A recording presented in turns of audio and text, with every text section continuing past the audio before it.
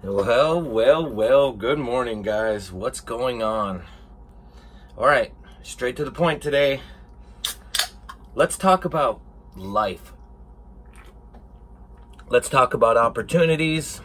Let's talk about things that you've gotten in your life, things that you had in your life, things that you've lost. I figured if I'm going to have a vlog, instead of being like other people that do vlogs, and they might talk about their life, but when they talk about their life, there's a lot of sugarcoating. There's a lot of, you got to watch 1,000 episodes and decode everything to try to get points to figure out how these people really are. So basically what you're doing is just watching video after video after video, and then you start noticing things that people do, and that becomes part of their normal, and then you rationalize like, okay, well, I've read this person, I've seen everything they do, this is part of their true personality, and this is how they really are. Me, I'm very transparent. I wear everything right on this arm. In my life, I've just learned that if you're more truthful and you just say what the hell's on your mind, it's easier and better for you to get through any type of situation, to get better in life, to get better in jobs. Also, friendships are a little easier. Now, with friendships with me, I'm so goddamn fucking honest that I get into a lot of arguments and a lot of fights, and I feel guilty for a lot of things that I do, but I just feel like it's easier to be honest than it is to sugarcoat anything or to not say something. So a lot of times people will be like, holy fuck, you're saying a lot of shit. And if someone is saying you're talking shit and you're like in person with that person, it usually means you're talking the truth. You're saying something where other people won't say it because usually they feel bad or they don't want to hurt someone's feelings, or they just don't have the balls. And this is nothing about my masculinity. It's not me trying to be ballsy or tough or anything. It's just I know what it's like to lose people in my life. I've had death so much in my life that I don't got enough time to tiptoe around bullshit. I just like to get to points. It's especially with age, I've just realized I don't have enough time for anything. Time is precious. Time is so goddamn precious, and you don't get time back. Like the time that you're gonna spend watching these videos that I make that are like, I've been going on an average of like 15 to 20 minutes. I appreciate that. I appreciate that you guys are taking the time to watch these. I also appreciate life in general. So here it goes, talking about myself. All right, my name is Ricky Ray Lopez. I was born in Great Falls, Montana. I was born to Maria Lopez and Lee Doney. My dad is 100% Native American. My mother is half Czechoslovakian and half Mexican. So I'm a half-breed, as Cher would say. I didn't have the upbringing that other people had. I was in and out of foster homes from when I was born till I was, I don't know, I think it was off and on until I was 6 years old. And I don't want to go into details of everything that ever happened to me. I just want to say that I was adopted, and I got adopted by my grandparents, off and on. So I think they took me at 6 months, and then they took me at 2 years, and then eventually they fully adopted me by the time that I was 6 years old. I also have a little brother. Well, I had a little brother, and me and him both were in and out of group homes and foster homes. And he ended up staying with my aunt and my sister, and I ended up staying with my grandparents. Now, the hardest part about, if there's anybody out there that's ever been adopted, the hardest part about being adopted is feeling accepted. And what's deeper than that is when you're adopted by your family, it's even worse. So if you're 6 months old and a year and 2 years old, and then eventually at 6 years old, your grandparents adopt you, you're not going to know your real mother or your father the way normal kids know their mother and father. And so I've always called my grandparents mom and dad, and I've called my mother Maria. So I've never, ever, ever considered her my mother. I've just considered her Like, I know that she's my mother, but she's not my mom. My grandparents brought me up. So that goes into a little tug of war with trying to be accepted and also being a part of a family. So I am the youngest of 17 kids. Yeah, 17 kids. There is, I believe it is 10 girls and 7 boys. Now, obviously, it's my grandparents, so that's my aunts and uncles. But since my mother and father adopted me, that makes those guys my brothers and sisters. And this is where the technicality of craziness gets in, where if obviously I consider them my brothers and sisters, they don't, because it's their sister's kid. It turns into a joggled mess. You get older, all you want to do is be accepted. So my whole fucking life has been, I want attention and I want people to accept me for who I am. The older I got, I realized, all right, everybody has their own feelings. Everybody accepts things the way they accept it. So they're not going to accept you. So the ones that do accept me, I love the shit out of you. The ones that don't accept me, sorry, I can't do anything about it. And when it comes to feelings and you have 17 brothers and sisters, nobody's going to agree. Nobody's going to like anybody else's opinion. Everybody's trying to fend for themselves. So that's kind of like my upbringing. My whole point of doing this is I've watched a couple vlogs and I've just felt like, I'm not trying to be mean or do anything, but I feel like they're fucking fake. You don't talk that way. No one talks that way. The way I'm talking is my normal voice. I'm looking into a stupid ass phone, having a conversation, reaching out to the people that are watching this, and then trying to reciprocate the fact that there's really nobody here, and I'm trying to see and think what you guys are looking like or how you guys are receiving how I'm talking.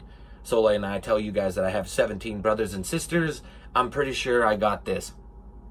That's usually what I get. Then there comes the questions of, is it stepbrothers? Is it stepsisters? Is there, how many dads is there? No, it's one mom, one dad. Both of them like sex. So then you have 17 kids. I just watch other people and I just feel like there needs to be more truth in these. A lot of them are very gimmicky. A lot of them do things. Obviously, I'm friends with people that are really huge in this industry that do vlogging, and it's nothing against them. I obviously know I'm so small, they're never going to watch these, so it doesn't matter. I'm going to cater to the people that actually watch these. I'm going to cater to the people that actually want to learn something and actually have a conversation and maybe relate to the people that they subscribe to or relate to situations that people talk about. So that's like a semi-small part of my upbringing. The part of my upbringing is, if you're a part of a family that's that big, how do you find whatever it is to be a part of your life? Well, I've found after having 17 brothers and sisters, there's multiple personalities and there's multiple things that people have done in their lives. So I live by example. So if you have a super extreme family that's super big, you see all these other people. There's 16 people before me. They all make decisions and they've all did things with their lives. Some I like, some I don't like. So I just nitpicked those things and I was like, I don't want to do this. I'll never do this. I don't want to be like you, but I like that you do this. I see that you're doing this, but I would have done it this way. So I took all these people's lives, this big, huge circle, and then right down here at the bottom is me. And I said, this is who I want to be. I don't want to do what you do. I don't want to be like you. I don't want to dress like you. I don't want to live like you. I don't want to end up like you. So I took that big, huge circle and I found myself. And myself ended up being, now, you can look at me and you can think I have the greatest life in the world, or you can feel pity for me, or you can be like, oh, this guy's this way, but he's really this way. Well, to be very honest with you, this is probably the happiest I've ever been in my life. I've had multiple low points, multiple ones. I'm never trying to be a victim, and I've never wanted people to feel sorry for me. It's just I've had people feel sorry for me because of situations that I've had in my life. I've had multiple deaths, few murders. Now, dealing with murder and death is two different situations. People people have grandparents and they're not even really close to them, and they get really hurt when their grandparents die. But that's kind of natural when your grandparents die. They have a heart attack, die of old age. They've lived their life. People dying by accidents. If I was very morbid, I would say you died because of that accident, because of a choice that you made, correct? Now, let's take murder. Murder is something that you don't plan for, and murder is something that you can't control. It's a situation that you got yourself into, and you end up dying because of the situation. Now, I've had 2, but there has been 4 murders in my life. Now, the 2 are actually confirmed murders, where someone is murdered and you have to find that person and figure out who's the person that murdered that person. The other one is obviously a crazy situation, and that would be my younger brother. My younger brother was, I believe, 13 turning 14. Yes, that would be the age. 13 turning 14, and was murdered. And I guess not going into stories or details, every situation like those is really tough. What I'm basically saying is, if you have someone that dies in your life and you know why they died, or you can prepare yourself for that, it's not easy. I can't just tell you like, hey, that's easy, but I will tell you that's 20 times easier than losing somebody to somebody's finger that pulled the trigger to somebody. That part's really tough. My whole point of kind of talking to this is, I've had a really crazy bad life, but it's nothing compared to other people. Everybody has a bad life. And I always just think about it like, okay, Ricky, you've had 2 years in your life where 4 people have died. And out of those 4 people, only one of those people died because of being old and natural occurrences, where the other 2 were murdered. And then the other one, we don't know if he was murdered or he hung himself, or shot himself. I apologize. So situations like that are very tough. And if there's people on here that watch this and know me and grew up with me, they could have sympathy for me, or they could have what some people have, where they don't understand it and they don't know what it's like to live in that kind of crazy situation. Basically, what I really want to say to people is, I don't know why I'm getting so deep on death, but I just want to say, be lucky who you are, all right? If you're poor, you're poor, okay? You know exactly what you need to do and what can happen. You're already poor. There's nothing else worse that can happen. If the situation is you're asphyxiated and you're stuck on the situation of being poor, no matter what you do in life, you're already poor. That's your lowest point. All you can do is go up. So you need to look at your life and say, all right, these are the things that I need to fix, and these are the things that possibly I could do to make this better. Now, we can go on the other spectrum. Let's talk about somebody being super rich. You can't buy being happy. It's a feeling. It's something that you are. So you have to find it in yourself to figure out, all right, what do I need to do?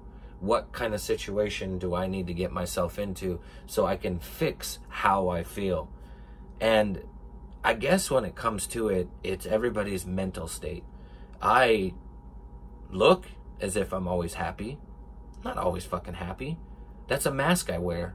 I've always been the center of attention. I could remember the first time where I wanted to be the center of attention, and it was in first grade, and I remember a 5th grader and a group of guys telling me that there was these G.I. Joes in this pipe, and I collected G.I. Joes when I was a kid, and I wanted G.I. Joes, so I went to this pipe, and I was reaching my hands in there, and they got all black and dirty and nasty, and all the 5th graders were just sitting there laughing at me, and I felt fucking stupid, but it clicked in my head. I'm like, hey, they're laughing at me. They're not laughing with me. but I can make them laugh with me and change the scenario. So I remember pulling my arm out of that pipe, and it was all black and dirty, and I took it and I rubbed it all over my face, and I started swinging my arm around, and I just started making a scene. And then all these kids went from like laughing at me and picking on me to like, the fuck is this guy doing? And then just being entertained by that fact. And then it just switched. Something in my head switched that, like, okay, well, if I can take any scenario, bad or horrible or good, all I got to do is just make myself happy out of this situation, because there's nothing I can do to control it. It's already happening. And so those kids, from that moment on, all I knew is I just had to act like a clown. Now, deep down, I guess that's suppressing what's happening to you, but it's really worked for me in my life. I have gone from being shy and shallow and depressed to finding this person and being 36 years old. You know who that fucking person is? Montana Ricky. That's my online persona. That's this guy. That's the happy dude. That's that guy that goes out there and says things. That's the guy that rides bikes. That's the guy that's famous or well known on Instagram or whatever not. You end up finding yourself. The whole point to this is, whatever situation or whatever you're in, there's always a way of finding yourself. Now, I know I'm jumping from one place to another. I'm talking about murder, and then I'm all of a sudden talking about being a class clown. But these are things. These are choices. These are what happened in life. I look at people, and when I compare myself to somebody else, I always look for underlines. I don't go and say, hey, this person has a really nice house. This person has a boat. They have a loving family. I always look deeper and I go, hey, man, what are they missing? Do him and his wife really get along? Do his kids like him? Is that boat just there to make him feel better because he really can't spend money, so he's looking to spend money on some big object? Everybody's life's different. Everybody's been through something. Everybody has something to offer, and everybody has issues. Now, I'm not a doctor, I'm not a scientist, I'm not some guy that thinks he has an answer. These are all opinions. I always feel like when I'm talking this way, or I get around people that like to just argue, they always think that my opinions, that I think they're correct. They're not fucking correct. Anything that I have to say is just situational, and it's something that I've been through. And I do get into a lot of arguments with people because I like to voice my opinion. Where other people don't want to say anything, I always say something. So going back to, I don't know why I went with death, or I went really fucked up and talked about murder in my life. I just wanted to say, going full circle through this, all of this, you know what one thing's been in my life, my whole life, besides friends, family, and acquaintances, has been my bike. My bike has always been there for me. It's an inanimate object, but it's where I put all my pain, my suffering, my sorrow. It never talks back. It never hates on me. It doesn't like me. It's just an object that's there to help me. And it sounds corny, but it's very therapeutic to just go out and ride your bike, because you don't think about the problems in your life. You're not dealing with the problems in your life. You're just going into your own fantasy world, putting music in, hanging out with some friends, riding your bike. And it's a kid thing. Sometimes it's nostalgic and it brings you back to the good times. Or sometimes it's just something that makes you work and your brain shuts off. I will say this. Going back to when my brother was killed, you know what I was doing?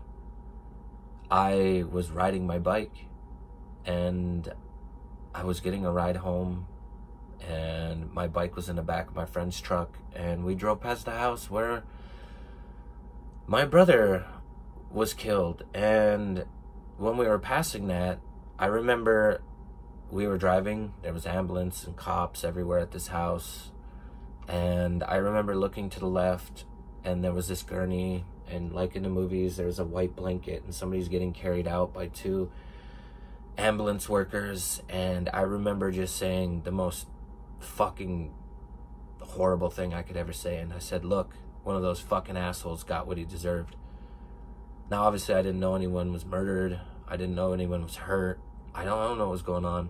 And my hatred was so bad for just drugs and fucking mean people and the way my town was growing up. Obviously, people from bigger cities are like, oh, you're from Great Falls, Montana. You don't know what it's like to live in a littler city where big drug cartel come to your town and they sell drugs. All right? That place is 20 times scarier than some fucking big city. Because in a big city, you know where to go and where not to go. If you go into California, don't go to fucking Compton at 2 in the morning. Now, if you live in Little Great Falls, it's so fucking small, the bad people are everywhere. Everywhere. So if you take a left on 5th Street, on 6th Street, there could be a fucking crackhead or a dude that wants to kill you. That's the way it is. So I remember seeing that. I remember getting home, and when I got home, I had the worst gut feeling in my life. And I knew someone was dead. And I remember walking through the back door, and my mother coming up to me and saying, hey, I need to tell you something. And she's like, your brother just got killed. And I knew at that moment when she told me that person I saw pulling out of the house was my little brother. And that was a block away. And, you know, the story gets crazier. Go to the hospital. You see things you don't want to see. I'm getting really crazy with this. You guys probably are not going to like this episode, but I feel like I don't talk this way. I guess if you got to know me, you would hear this.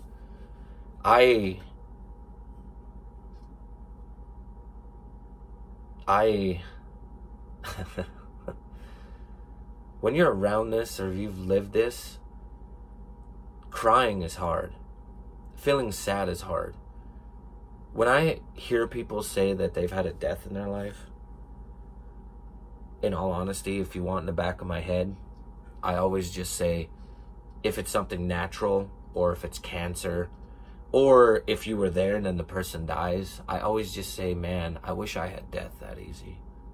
I wish it was easier for me to have that type of death. But that's wrong. I shouldn't feel that way. I guess getting to the point of this is, life is fucking precious. You get one shot. You get one thing.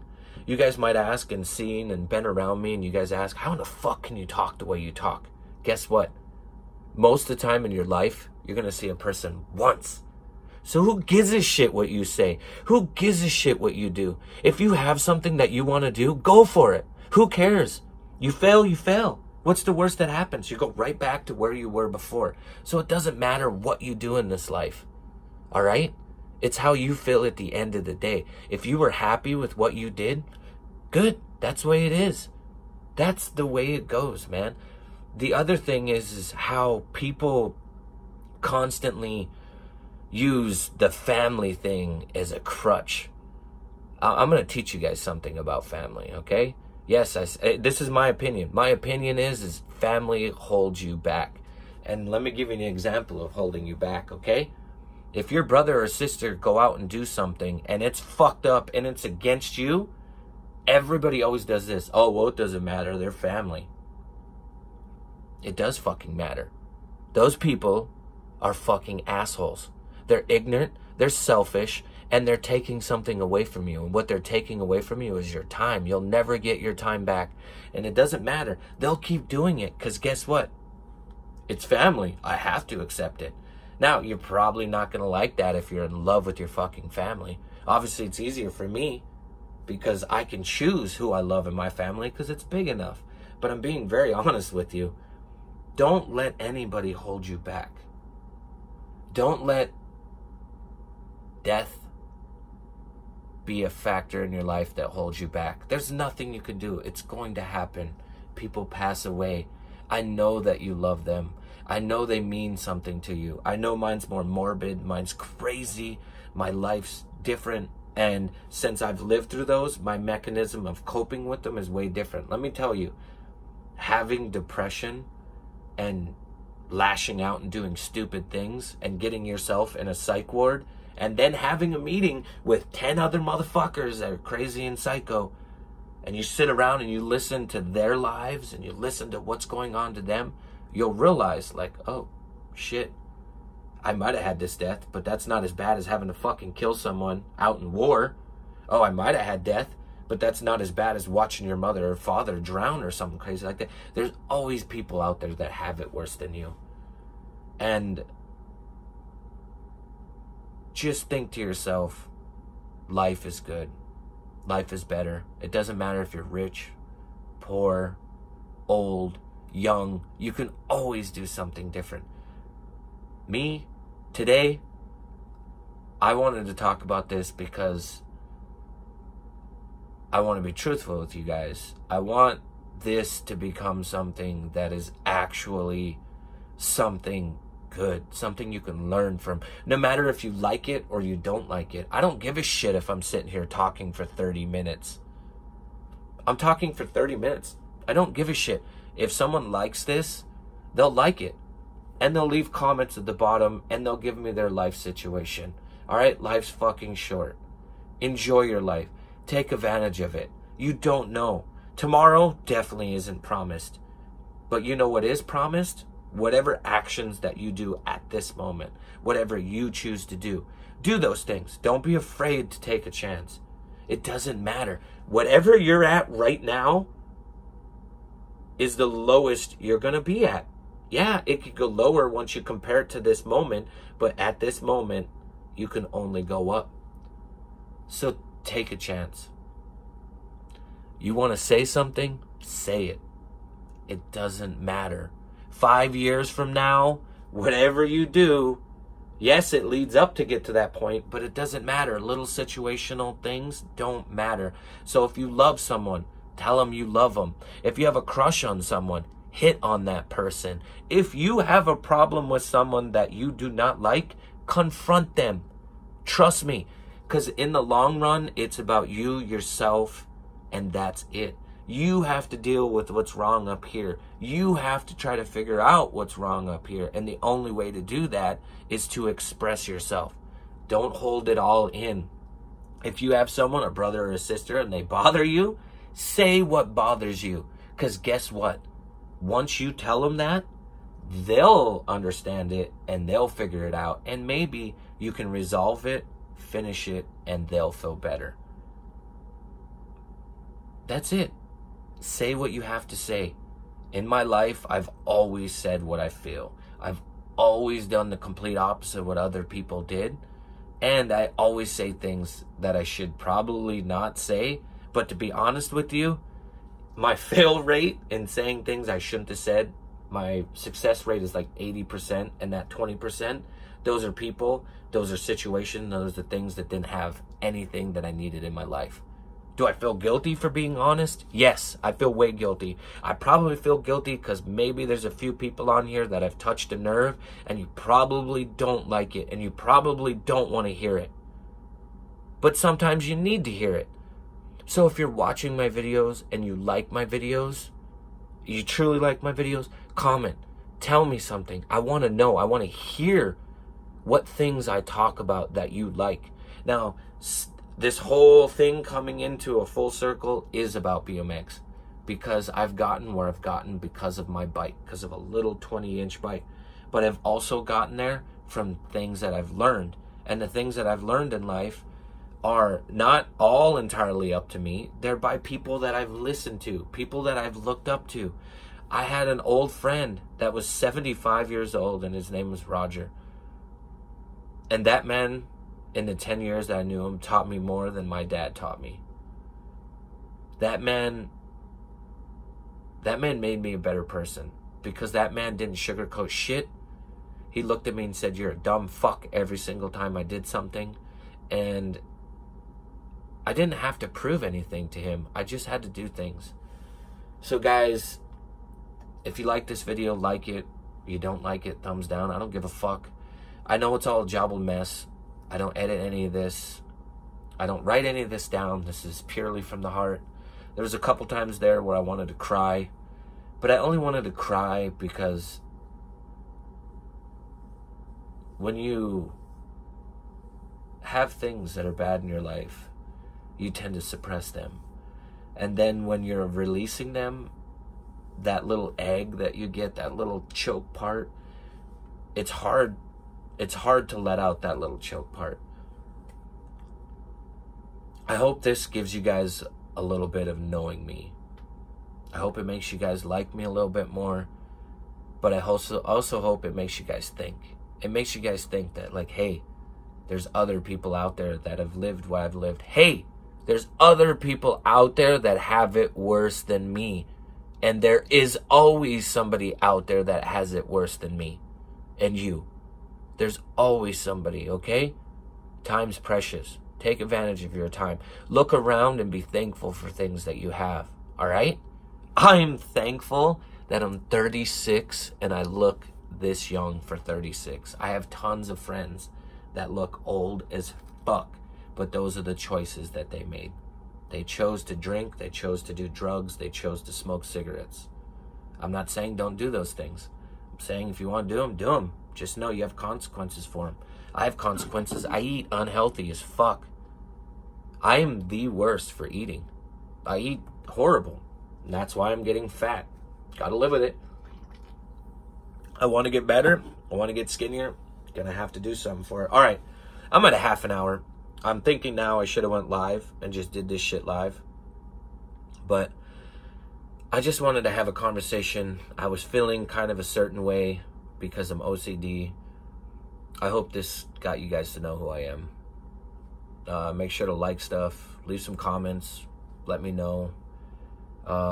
If I touched a chord or I did something, let me know that. If you guys feel like I'm a jobbled mess and this doesn't make any sense, sorry. I got a little emotional, so I don't give a fuck. This is kind of how it's going to be. And make sure to share this on your Instagram stories, or, you know, like it or share it on your YouTube. Do the YouTube thing that helps out that way. And hit the notification bell so you guys know when I have new videos.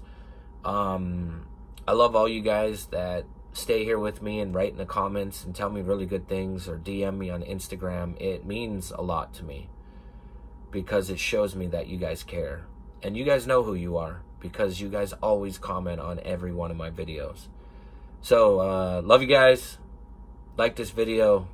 I'm going to go ride my bike because that's how I'm going to cope with how I feel right now. Woo! Have a good one, fuckers.